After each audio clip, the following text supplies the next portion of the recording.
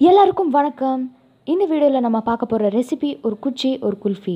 சின்னவங்கலேருந்து பெரியவங்க வரைக்கும் எல்லாருக்குமே ஆல் டைம் ஃபேவரட்டான குல்ஃபி ஐஸ்கிரீம் வீட்லேயே எப்படி பண்ணலான்னு பார்க்கலாம். தேவையான பொருட்கள்: தண்ணீர் சேர்க்காத சாதாரண பால், பாலை எந்த கப்பில் எடுத்திருக்கேனோ அதே கப்பில் 1/4 கப் சர்க்கரை, முந்திரி, பாதாம், ஏலக்காய், தேங்காய், குங்குமப்பூ, குல்ஃபி மோல்டு இல்லைன்னா ஐஸ்கிரீம் ஸ்டிக்ஸ், டம்ளர், அப்புறம் பிளாஸ்டிக் ஷீட். முந்திரி, பாதாம், ஏலக்காய், தேங்காய் எல்லாத்தையும் தண்ணி சேர்க்காமல் மிக்சியில் போட்டு அரைச்சி எடுத்துக்கிறேன். அப்புறமா தண்ணீர் சேர்க்காத பாலை பாத்திரத்தில் மாற்றி சுட வச்சுக்கிறேன். சாதாரண பால் யூஸ் பண்ணுறதுனால அது சுண்டி குறுகி சின்னதாக ஆகிற வரைக்கும் பொறுமையாக இருக்கணும். குங்குமப்பூ சேர்த்துக்கிறேன். என்னோடய குல்ஃபி ஐஸ்கிரீமில் எல்லோ கலர் இருக்கணுன்றதுக்காக நான் குங்குமப்பூ சேர்க்குறேன். ஒயிட் கலர் தான் இருக்கணும்னா சேர்க்க தேவையில்லை. பாலை மீடியம் ஃப்ளேமில் வச்சு நான் ஹீட் பண்ணுறேன். பால் குறுகி வர வரைக்கும் அப்பப்போ கரண்டியை வச்சு கிளறி விட்றேன். நான் இன்றைக்கி யூஸ் பண்ணிகிட்ருக்க பால் சாதாரண பால் தான். ஃபேட்டோ க்ரீமோ எதுவும் இல்லாத பால். பாலை ஹீட் பண்ணிகிட்ருக்க இந்த நேரத்தில் குல்ஃபியை பற்றி கொஞ்சம் ஃபேக்ட்ஸ். குல்ஃபின்றது ஒரு பர்ஷியன் வேர்ட். அதோட English meaning covert cups. Kulfi 16th செஞ்சுரியிலே இந்த உலகத்தில் இருந்திருக்கு. முகல் எம்பரர் அக்பர் காலத்தில் இந்தியாவில் இது பாப்புலராக இருந்திருக்கு. அந்த காலத்துலேயும் பாலை வச்சு தான் குல்ஃபி செஞ்சுருக்காங்க. ஆஹா, ஹிஸ்ட்ரியை கேட்டோன்னே பால் கூட பொங்குது. பால் இப்போ திக்காயிடுச்சு. என்னோடய ஆசைக்கு கடைசி தடவை கலரிட்டு ஸ்டவ்வை ஆஃப் பண்ணிடுறேன். அடுப்பை ஆஃப் பண்ண உடனே பாலில் நான் சர்க்கரையை சேர்த்து கலக்கிறேன். சர்க்கரையை நான் ஏற்கனவே பவுடர் பண்ணி வச்சுருக்கேன். ஏன்னா சாதாரணமாக சர்க்கரையை சேர்த்தா கலர்றது கொஞ்சம் கஷ்டமாக இருக்கும்.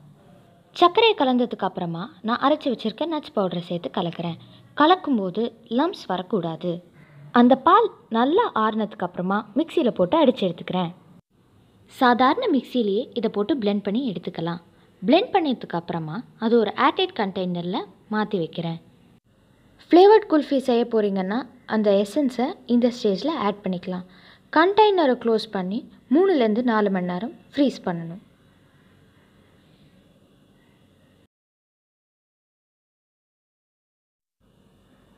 ஆஃப்டர் 4 hours நான் திரும்ப எடுத்து அதை மிக்சியில் போட்டு பிளெண்ட் பண்ணுறேன். நாம் சாதாரண பால் யூஸ் பண்ணுறதுனால குல்ஃபியில் இருக்க க்ரீமினஸ் வேணும்னா இந்த மாதிரி 2 இல்லை 3 தடவை பிளெண்ட் பண்ணி எடுக்கணும். இந்த வீடியோவில் என்னால் என்னோடய மிக்சரில் பிளெண்ட் பண்ணி காட்ட முடியாததுனால இந்த கண்டெய்னரில் மாற்றிட்டு அப்புறம் பிளெண்ட் பண்ணிவிட்டு வரேன். குல்ஃபியில் இருக்கிற அதே க்ரீமினஸ் கிடைக்கணும்னா இந்த ப்ராசஸை 2 இல்லை 3 தடவை செய்யணும். ஃபர்ஸ்ட் டைம் பிளெண்ட் பண்ணதுக்கப்புறமா அதே கண்டெய்னரில் ஸ்டோர் பண்ணி திரும்ப ஃப்ரீஸ் பண்ணி அதுக்கப்புறம் 4 hours எடுத்து திரும்ப வெளில வச்சு அதை நான் பிளெண்ட் பண்ணுறேன். 4 hours வைக்கணுன்னு அவசியம் இல்லை. 3 hours வச்சாலே கரெக்டாக தான் இருக்கும்.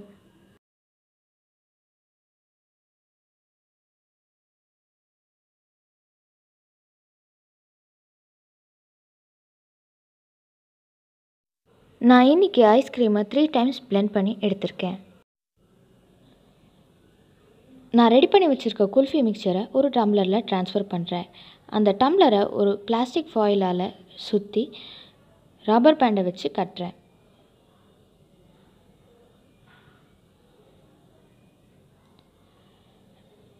அந்த பிளாஸ்டிக் ஷீட்டில் கத்தியை வச்சு ஒரு சின்ன ஹோல் மாதிரி போட்டு அதுக்குள்ளே ஐஸ்கிரீம் ஸ்டிக்கை இன்சர்ட் பண்ணுறேன்.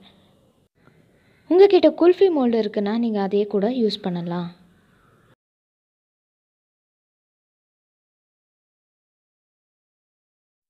நான் இப்போ இதை பர்ஃபெக்டாக ஃபிக்ஸ் பண்ணிட்டேன். இதை ஃபைனலாக ஒரு 7லேருந்து 8 hours வரைக்கும் ஃப்ரீசரில் வச்சு ஃப்ரீஸ் பண்ணி எடுத்துக்கிறேன். ஃப்ரீஸ் பண்ணி எடுத்துட்டதுக்கப்புறமா நம்ம குல்ஃபி சாப்பிட்றதுக்கு ரெடி.